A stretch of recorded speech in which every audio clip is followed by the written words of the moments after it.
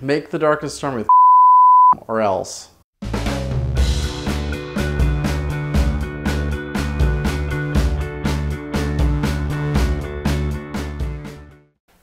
I'm Brian Johnson, and in this episode of Better Cocktails at Home, we're going to be making the Dark and Stormy cocktail.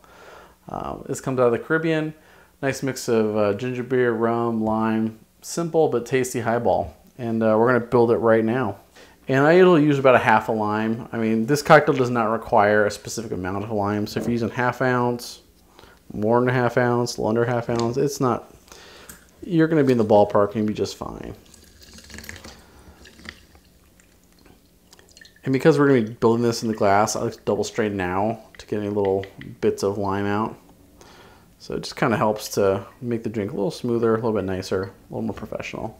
And then this is, I like to add a dash of Angostura bitters to my Dark and Stormies.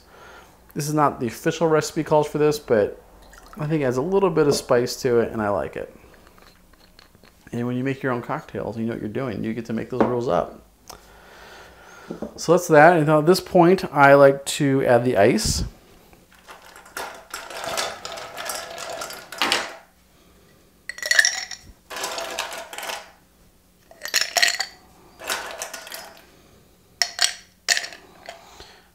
All right, now we're going to add our ginger beer. Now, ginger beer is a more intense ginger ale, really, so it's spicier, got more of that ginger heat to it.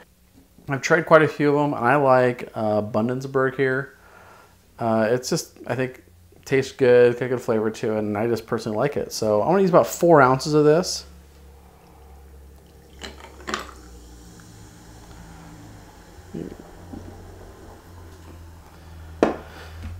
And that's that part of it. Now the next part is a dark rum. Now this cocktail, well, is a subject of some intellectual property issues, and so I wouldn't want to offend anybody, which is why I've gone ahead and taken liberties to dark this bottle out. But for use a really dark rum, like a blackstrap style, and I do about 1.5 ounces of this, and it'll float right on top. And obviously, it looks dark and stormy. So I think this is a case where the cocktail really fits the name of the cocktail, the appearance. If you want to throw your spent lime shell in, you could. It's not inappropriate. And then add a straw so people can drink the cocktail. And that's how I'd serve it. You want to serve it with that float of rum on top to kind of give it the appearance. I like to mix mine up before I actually drink it. But I would serve it like that to somebody and let them mix up themselves. Really good flavor. It's a lot of kind of dark molassesy flavor. You really get that from a blackstrap. But definitely get the spice from the ginger beer, which is nice. Get that carbonation, kind of adds a little lightness to it. So it's a really nice, refreshing cocktail.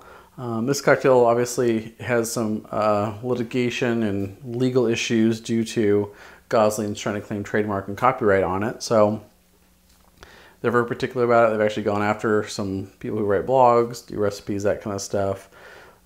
So yeah, it's this fun place where the world of cocktails and the law meet. So you don't always have that in all the cocktails, but there's a few out there that you do. But luckily we have a delicious drink called the Dark and Stormy to enjoy.